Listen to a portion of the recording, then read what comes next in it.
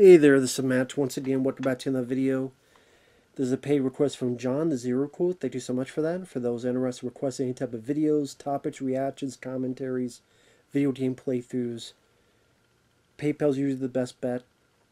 The family and friends option is the best way to go with that. Or join my Patreon. Both links are down below in the info box. Now, I want to keep talking. Just if I keep talking more for 20 minutes, I just upload it and not talk about the actual movie. And he wanted me to rewatch this to see if my opinions of it have changed. Which I'm perfectly fine with that. Please feel free. Anyone that wants to do that, that could absolutely be requests as well. I don't mind that. I know my opinion has not changed on this.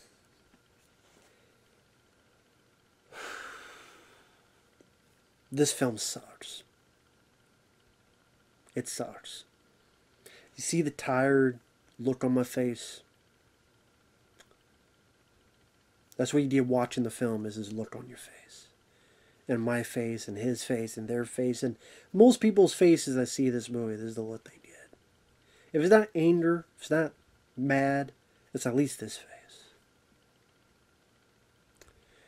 You get some guy named Simon McQuoid who has never done anything before. Which, why would you get this newbie,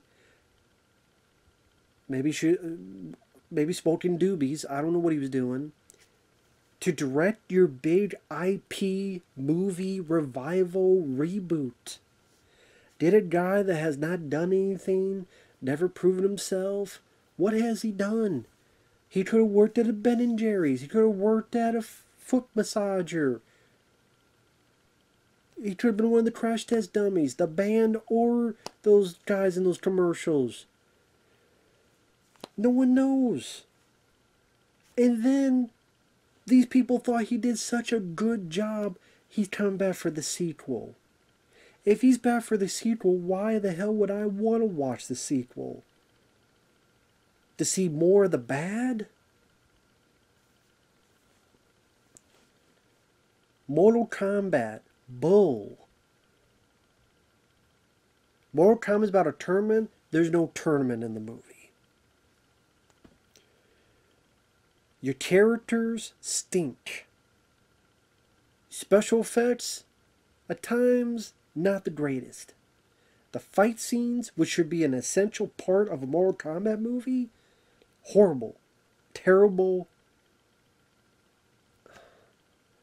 badly choreographed, quick cuts, nothing that remotely, well, aside from one or two fatalities, there's not much memorable in them. Most of the fights you will forget in terms of what the fight was, the choreography. 1995's film did that much better. Because however I feel about Paul W. Sanderson nowadays, at that time he knew, okay, Robin Shaw, you know about martial arts. There was not as many fight scenes in that movie. And then they did a test screening and said, hey, we want more fights. So they added more fights. I think the fight between him and Reptile was added. There might have been one more. I can't think of it. But it's like, hey, let's improve on this. Listen to the audience. And it worked out for them. And that movie's still a banger. Yeah, the CGI isn't the best, but it's 1995, but why that film is never done a special edition, I have no clue. But anyway, that's a whole other topic, other day. The characters, Sub-Zero, you see a bit of him in the beginning. Then,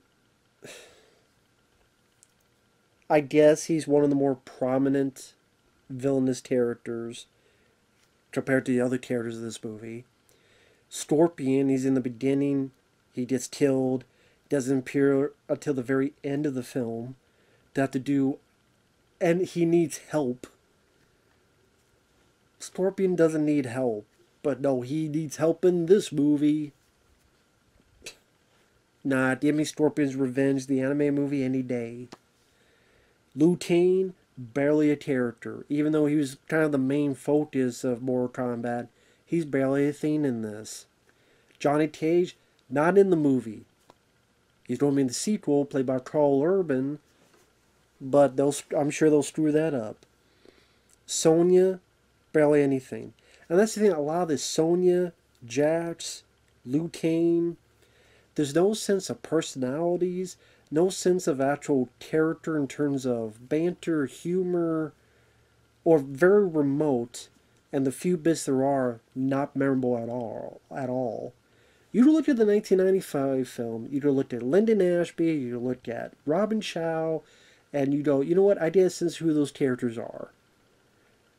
Johnny Cage, this is when you fall down. I can't work with these people. The funny jokes that he was saying, the funny ways that he's reacting to our world, like how we would act. I'm in a place I can't recognize or I don't like. Everyone here wants to tip my ass. I feel like I'm in high school again. I'm back in high school. Robin Chow, you get his backstory with the death of his brother and him being angry, wanting to get revenge, but then realizing he's got to try to overcome his guilt. There's an actual character arc for him. Sonya, her little bits of banter with Johnny Cage. And they all have, like, they seem to have a bit more personality in their acting. Here, everyone's, like, very bland and very generic and very boring. The music sucks. It's not memorable. It's Mortal Kombat. How do you even screw up the theme in this?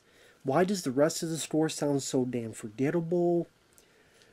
Oh, it's got some blood and gore. I don't care. Because it didn't save the movie.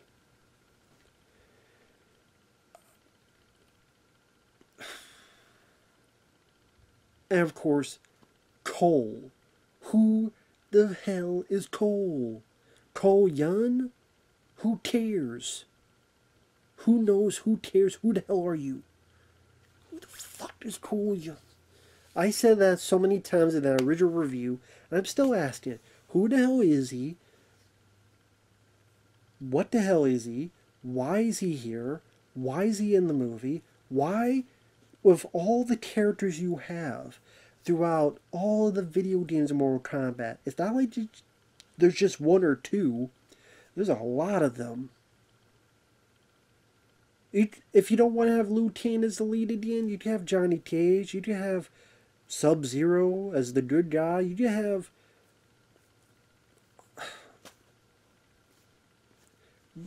What the hell was that character name? Striker, the one with baton, and he was in like the third one. I forgot his name. Hell, I'd rather have him be the lead. Why this guy that your fan fiction Mr. Sue character? Why? No one cared about him, and no one liked him. And I'm sorry, the actor did a terrible job. Maybe he's a good martial artist in real life. They definitely didn't showcase a lot of that in this. And he was bland. He was boring. He was generic. No one cared about him or his literal plot armor. Goro was pretty much a jobber in this. Shang Tsung looked bored as hell.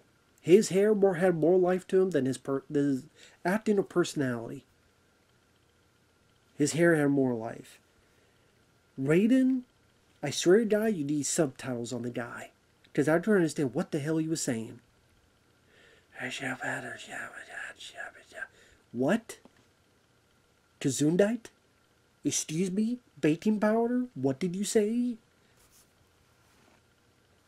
Yeah, let's make Shang Tsung very boring. Let's make Raiden barely understand what he's saying and very boring.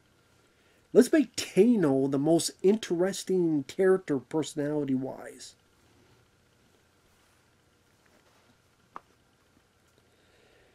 So you have the beginning where Sub-Zero is attacking Scorpion's village. His wife and kid get killed. He fights Scorpion. This is, of course, before the big old suits. Scorpion does kill some bad guy. He kills some bad guys, and trying to take out his village. But the fight with Sub-Zero, you get these quick cuts, and this director obviously has never done action before. Because he's done nothing before. So the way it cuts so quickly, and it'll be like, they're fighting, then you have a shot like way far away, then up close, then way far away, which I have no idea why they do that, why he did that. That's not the right... It's not a good way of shooting it. Because you're in the midst of it, then you're so far away, you're ready to have a telescope, a periscope.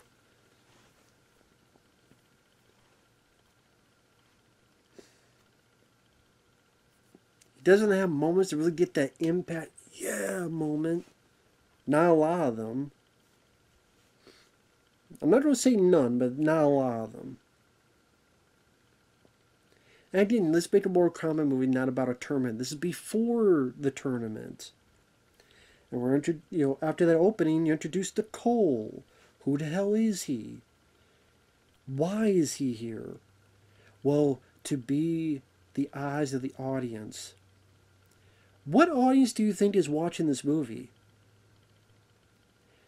The regular person, I bet if they're in the eyes of a Johnny Cage, a Liu Kang, they're going to be able to, they're going to be able to understand by storytelling. Any character, you to be the eyes of the viewer. By writing a movie worth a shit. God forbid. So Cole, completely useless, completely pointless, other than for this plot armor, where he literally has plot armor. It's okay, we need to have someone who is the ancestor of Scorpion. Because when we have at the beginning, we don't have him show up at the end. How we don't do that? Well, we don't create Cole. I'm like, you know what? Then rewrite the script and rewrite the way you have Scorpion, Sub-Zero implemented in there. Because this Cole character is a big mistake. And it was. I've never seen a single person say they enjoy that character. And he's the main guy. And what, to see a sequel to see more of him? The continued adventures of Cole? Yun? Oh, I'm sure people are gun-ho for that. So I guess his character arc is that he loses in fights until now he can win at fights because he got superpowers. So Jax, which is funny, he calls himself Jax when technically his name is Jackson. So I guess the writer was so stupid he didn't realize that his name is Jackson. He says, hey, my name's Jax. I'm like, no, your name is Jackson. Some people call you Jax, but your name is Jackson. But I guess he's like, I'm just going to, anytime I approach people, I'm just going to say my nickname.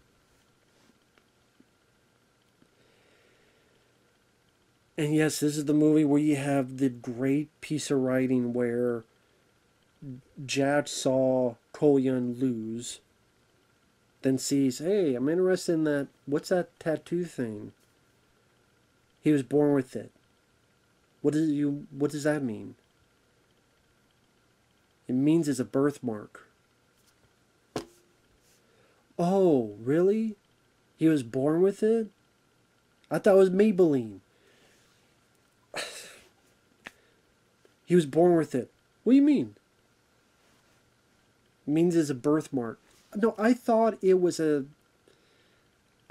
semen stain. I thought it was crotch rot. I thought he had syphilis. I thought he had a bunch of STDs. I'm sorry, I thought he had AIDS. That's what should be the answer. Oh, I thought he had AIDS.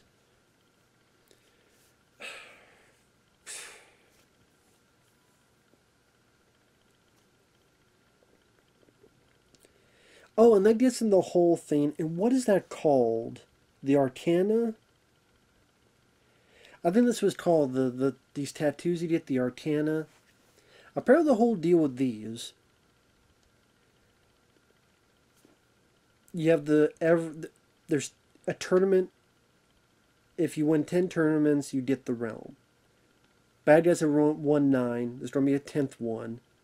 So now they're going to send these off to the heroes of Earth. Which makes me wonder what they'll happen to the 9 other times that you guys lost. But anyway, see, that's what you're wondering. You're wondering what happened to the 9 other times. So we're going to send them off, and you, Magic Tattoo, you find the heroes. But if you accidentally kill one, or you purposely kill one, you get the mark. So, what if you accidentally hit someone with a car? Do you then get their mark? I think someone even says that's what happened to them. Oh, yeah. At least said Kano, he killed someone and then got the mark. I guess that guy wasn't much of a hero if Kano was able to kill him and get the mark. But that's such a dumb thing, like, to easily get these tattoos. Again, so let's say I'm driving one night and I'm drunk, and then, oh whoops, the car flips. I survived, but this guy died. This guy's tattoo falls onto me. Now I have to fight for Earth? Okay. I mean, that's kind of a weird way of doing business, isn't it? You hear those roosters in the background? They're confused too. This is a farm, middle of nowhere. The roosters, they're confused by this. They're trying to ask questions. I don't got the answers. I can't tell you why. Why even write that into the script? Why? It's like we gotta find a way as to why they have superpowers. The audience for this ain't gonna give a crap about that. You just made something more not confusing, or just more like what? They didn't need to be more complicated than needed to be. See, even they're pissed. I don't blame them.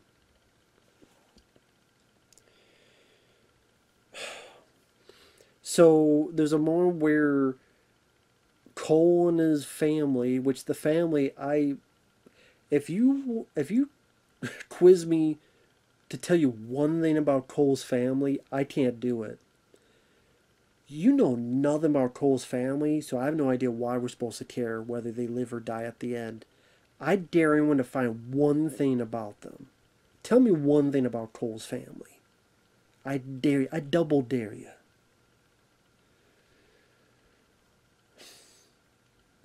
And so Sub-Zero decides to rise the ice or the snow, and phew.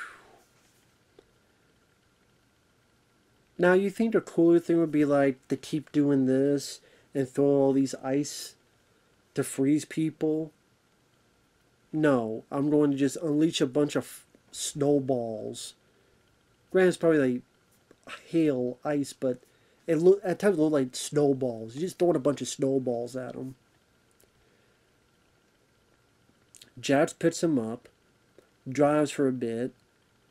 Sub-Zero's in the way. Why he doesn't do this and, I don't know, freeze the car or anything, I don't know. Jax gets out. He allows Jax, yeah, come did it. You have an unexciting fight with a lack of choreography, poor editing. Jax's arms get frozen and broken off.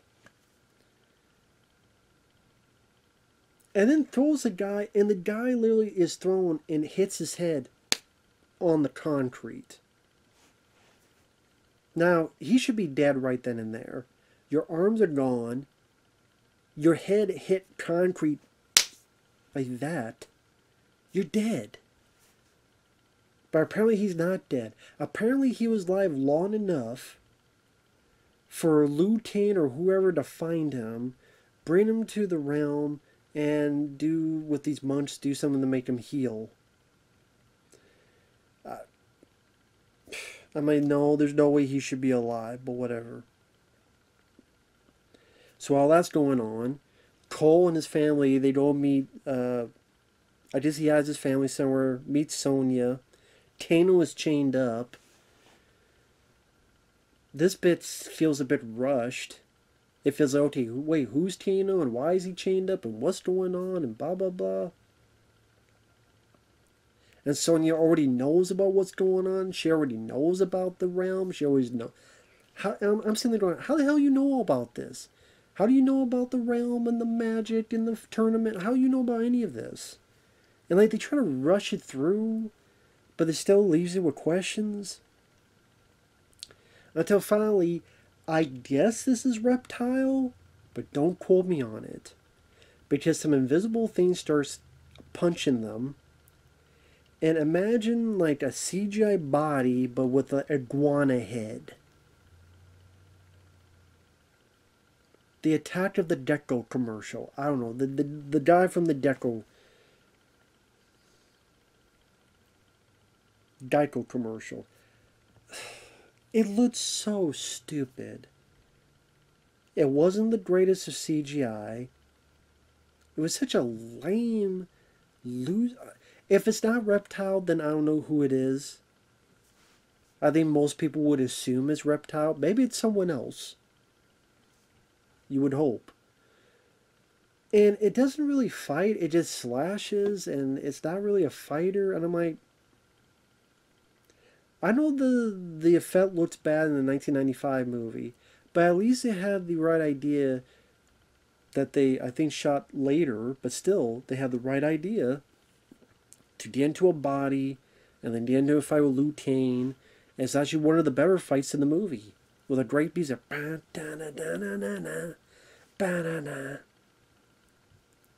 which I think Robin Shaw choreographed, because he knows what he's doing. Because he's a good martial artist. Underrated, should have done a lot more, sadly. But he knew what he was doing. He knew how to handle those scenes. He knew how to choreograph it. Unlike this. Cole doesn't do nothing. Sony doesn't do nothing. Tano punches, rips out a heart, and then says, Kano wins. Why the hell is he saying that? Oh, because it's set in the game, but he didn't say it. The guy in the sky narrator says it. I'm Kano, I win. That's not what happens. It comes off as so cringe and so desperate. We're like the games we promised. He said Kano wins. That person said flawless victory. That person said fatality. But it comes off as awkward and no one would ever say that.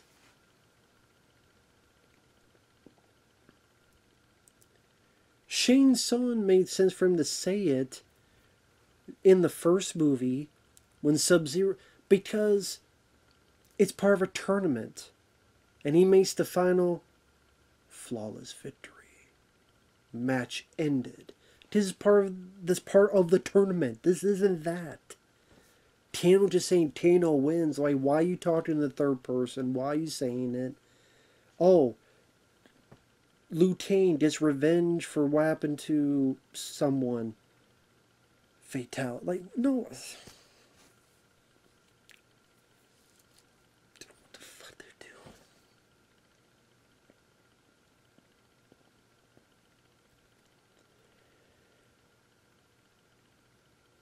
So after the iguana, the Geico commercial dies, the three of them go into the desert. Just Tano says he knows where it's at. Why he knows, I don't know. And Liu Kang is randomly there in the desert. To almost be tapped by Tano, but Liu Kang does a fireball at him. Then he's like, hey, come with me.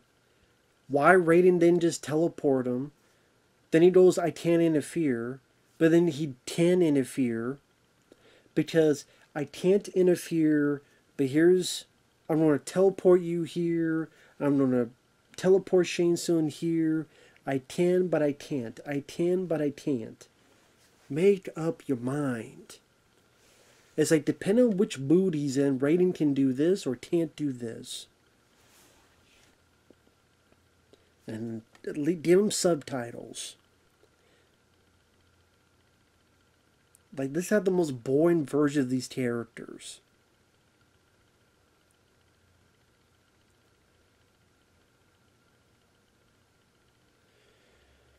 So you did a lot of exposition. A fighter without a marking can never achieve Arcana. Yeah, unless you hit him with a car. They train. Apparently Arcana, when you have it,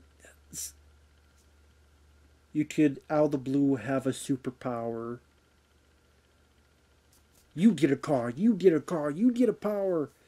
So the bad guys come in and there's a little bit of a fighting, but then there's a standstill. There's training. Tano gets his late magic eye laser. It's a laser beam. It's better than a fireball, you pussy. Now here's the thing. It's magic. Like, he can shoot lasers out of his eyes. Is that really a robotic eye then? It's not like you use technology to do it. Because Liu Kang can do fireballs. That's not because of technology. Sonya Blade later on can shoot those rings. It's not because of robotic technology. It's because of the magic power. So now the laser eye is a magic power. I ask that because much later on, when Sonya Blade throws something at his face, it sizzles and it screws up like it's short-circuiting. But wait a minute, isn't that your superpower? That'd be like throwing stuff on Liu Kang's arms and short-circuiting or something. No. Isn't the laser magic? Just like the fireball, just like the ring, all the other stuff magic? They wouldn't short-circuit, so why is his eye short-circuiting? Jax, they put metal stuff on his arms, and then when he gets his power, then that, it's because of that, because he had metal arms there to begin with. If they had shown a scene where his eye was taken out, and he put a metal eye in it to be able to see, and then because of that, it took the metal eye and became more powerful. Okay, that's not the case. But later on it short circuits. Because they did this stupid thing to try to explain it and just made themselves more confusing. Instead of could be, yeah, you know,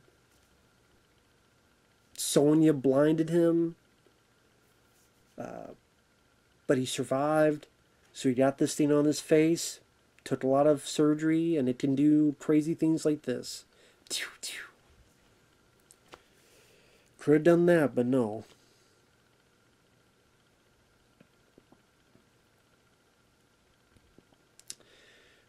Other villains they have here. They have Natara.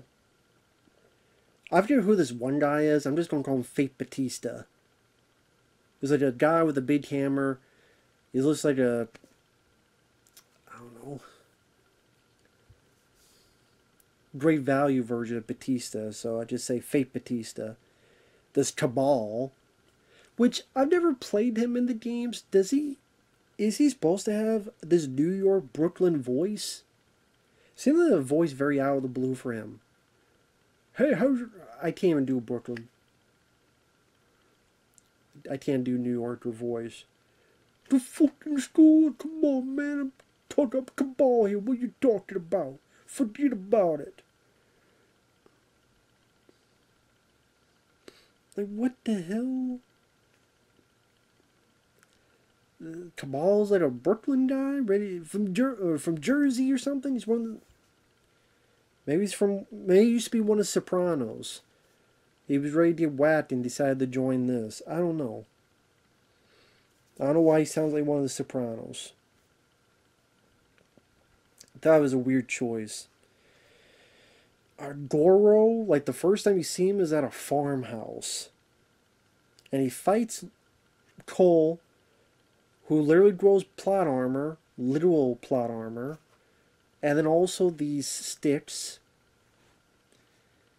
Fights, cuts the hand off, shoves in Goro's eye, goes out like a jobber.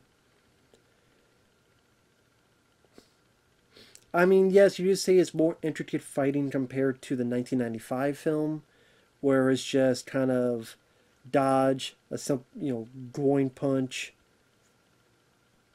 But it's funny how that was done with less is more. And it was more memorable. And that's the thing, is that if you can't do a choreography, then you gotta do it with some type of style or some type of character,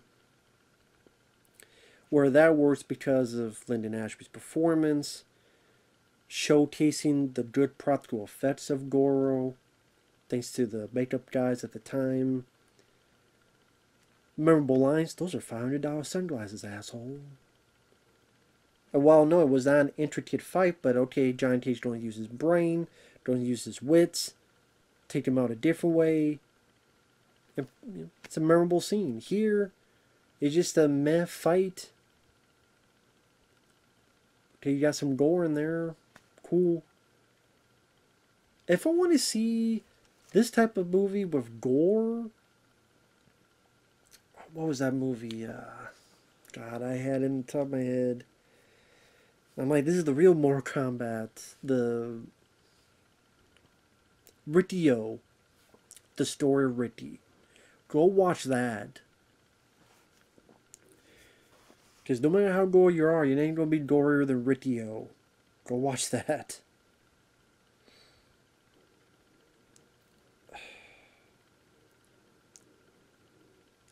Kung Lao takes care of Natara. One of the few scenes I liked. Because Kung Lao didn't really have much to do anyway, but he looked cool. I liked his outfit. I liked his hat. I like I would say the best fatality is his hat is spinning like a saw and he slides her right into it to her face and her whole body gets cut in half. That's one thing I would say was nice. Nicely done. Satisfying in the blood and carnage department. But then Shane Stone grabs him, sucks his soul up. And for some reason they had to do the Liu Kang, no, like they alter his voice. No.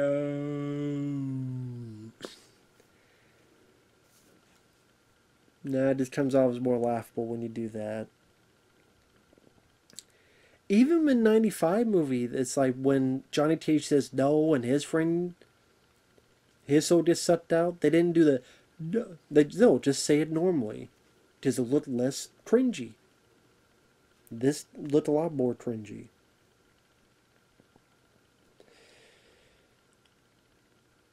So they get together. Now Cole Young is the leader because you all got powers. Well, most of you, but now everyone looks to Cole as the leader. And it's like, okay, Jax, you don't fight Fake Batista. Liu Kang, you don't fight Cabal, the Brooklyn Brawler. Sonya Blade, you don't fight your buddy Kano. I don't take on this the teleporting bitch. I forget her name. And they do this thing where there are movies that have done this well, don't get me wrong. But it's like, okay, let's have 3-4 fights and we keep cutting back and forth between all of them. Yes, there are movies that have done that well, to be fair. But I maintain the fact it is better to not do that and film them one by one. Because when you start a fight, you're trying to tell a story within the fight, just like a wrestling match or anything else. The beginning, middle, end, the ups and downs. He's on the offense or he's on the defense, the comeback, the sucker punch, all that stuff. But when it's in the middle of it, but then it cuts away to this, then you're cutting away to the third one, Then you're trying to remember what happened in the first one, and we're back to it, and where there was in conjunction. But now we're back to this. Now we're back to the. It more so takes you out of the fight scene because you're supposed to be concentrating on this, but now you're concentrating on this. It's like, oh, well, we have to do this because we don't trust you to pay attention. It's like fuel for an ADD mind. You know when they did this a lot? In the 2000s. Like Cradle to the Grave did that. Where you have Jet Li versus Martha Costas. Then you have DMX and the fight he has. Then his girlfriend has a fight. And that's a film I don't mind. But it's not like a favorite of mine. And like I said, I'm not saying you can't do it. There are... I'm trying to remember. I'm sure... It's fine I say that, but I can't remember off the top of my head. But I'm sure I could think of some, but... Big Trouble in Little China, in a way. But that's like a whole gathering. You have a bit of Dennis Dunn. And then you have like Russo trying to get the guy off. And then some of the other people. So, battle that. I think John Carpenter really handled that better. And really is really like one major fight. And it still felt like they concentrated a bit more compared to how these do it. So I think having to switch back and forth to all these fights doesn't help. And then they didn't like when Jazz fights Fate Batista. It's really not much to the fight. Kind of a dodge, a few punches here and there, and then pop his head like this. It. Britanno, a little bit of stuff will fight. Throwing something that is, again, his eye sizzles, which I'm like, I thought it was a magic eye, not a robot eye, but whatever. And then takes it out with a lawn ornament or something like that into his eye. Lutain doesn't feel like much of a fight. Like, see, these fights don't seem they go on for that long. And I remember, like, Lutain got cut on his wrist a bit. But I can't remember any great punches, kicks, cool stuff. Oh, he tries to do that da-da-da-da-da-da. But I thought it looked better in the 95 movie. Here, it looked a lot clunkier. Like, you could tell a bit more it was wire work compared to the original film. Oh, even though this is a part of his revenge for the death of his cousin, Kun Lao, he burns the guy up and he says, doesn't it say fatality? Yeah, fatality for Kun Lao. Why the fuck would he say it like that? No, and he said revenge for Kun Lao. That was for Kun Lao. Or this was for you, cousin. That's what you say. This is for Kun Lao. This is for my cousin, whatever. Not fatality for Kun Lao. No one would ever say it that way. It just makes it sound stupid. And again, you're just being desperate to sound like the video game. Comes out the stupid. And the reason I'm not streaming is I don't want to kill my voice.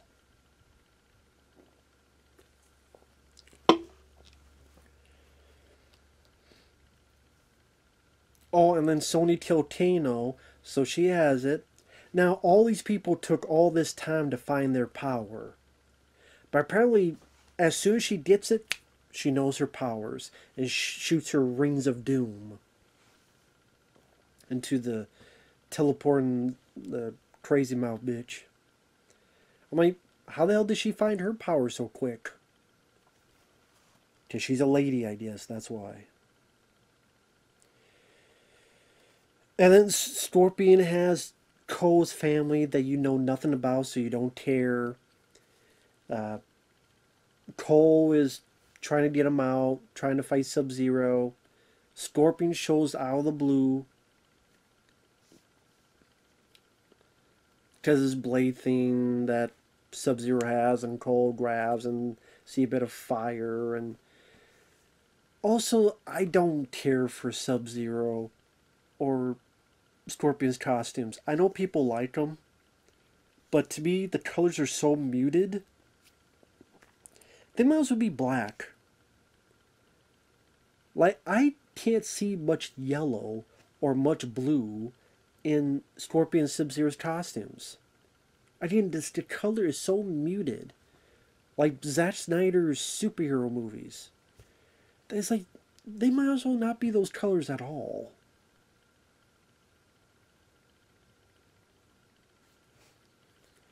And then Scorpion, he can't even have a fight on his own. He has to be helped by Cole to do it.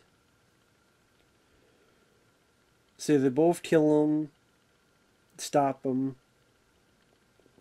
I guess you argue this is the best fight scene in the movie, I guess. Because you do see some of Sub-Zero's powers, like when he does the ice duplicate of himself, where he creates this ice and throws Scorpion through it.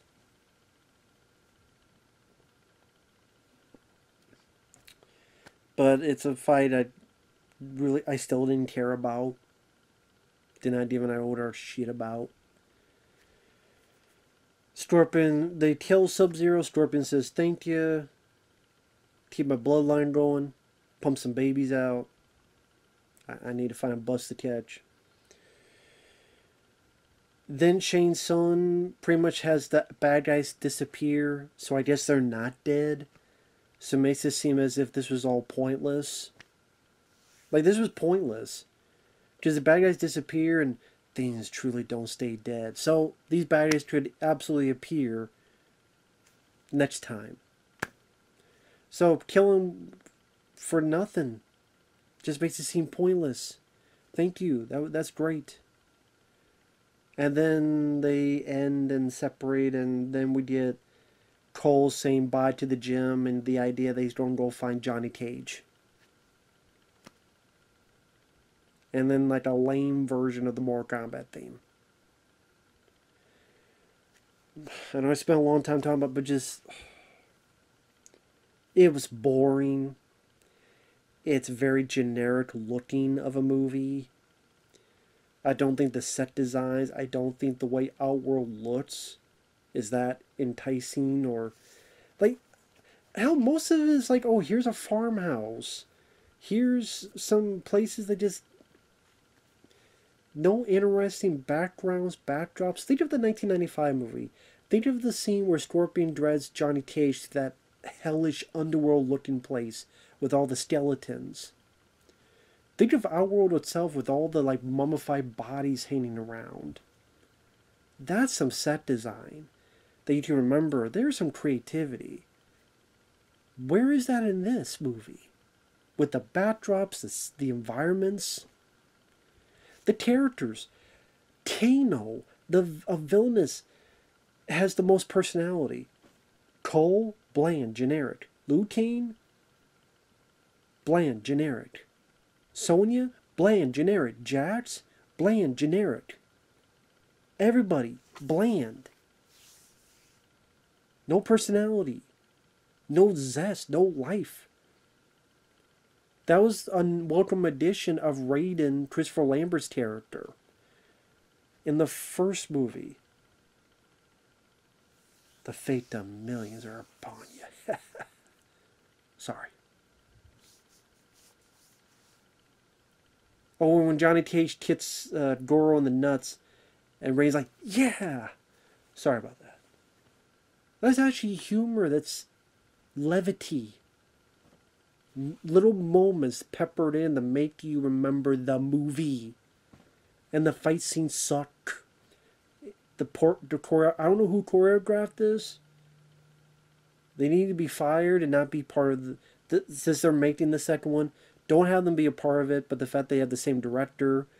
I read an interview, we learned from our mistakes. Okay, I want you to say what the mistakes are. List what the mistakes are. And then we'll see if you really learn them or not. It's like, yeah, we learned from our mistakes, so we don't repeat them and make a whole lot of other new mistakes.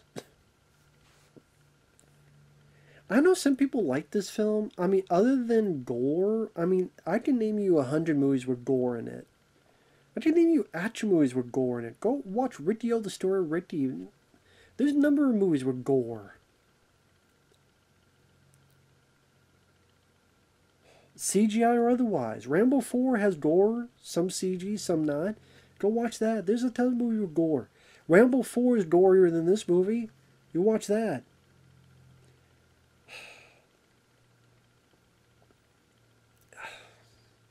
I'm sorry, that wasn't worth it. Hell, that new Hellboy film that came out a few years ago had gore. Didn't save the movie for me. What else? Soundtrack, music? Do you remember it? I don't. And I watched the damn thing again recently.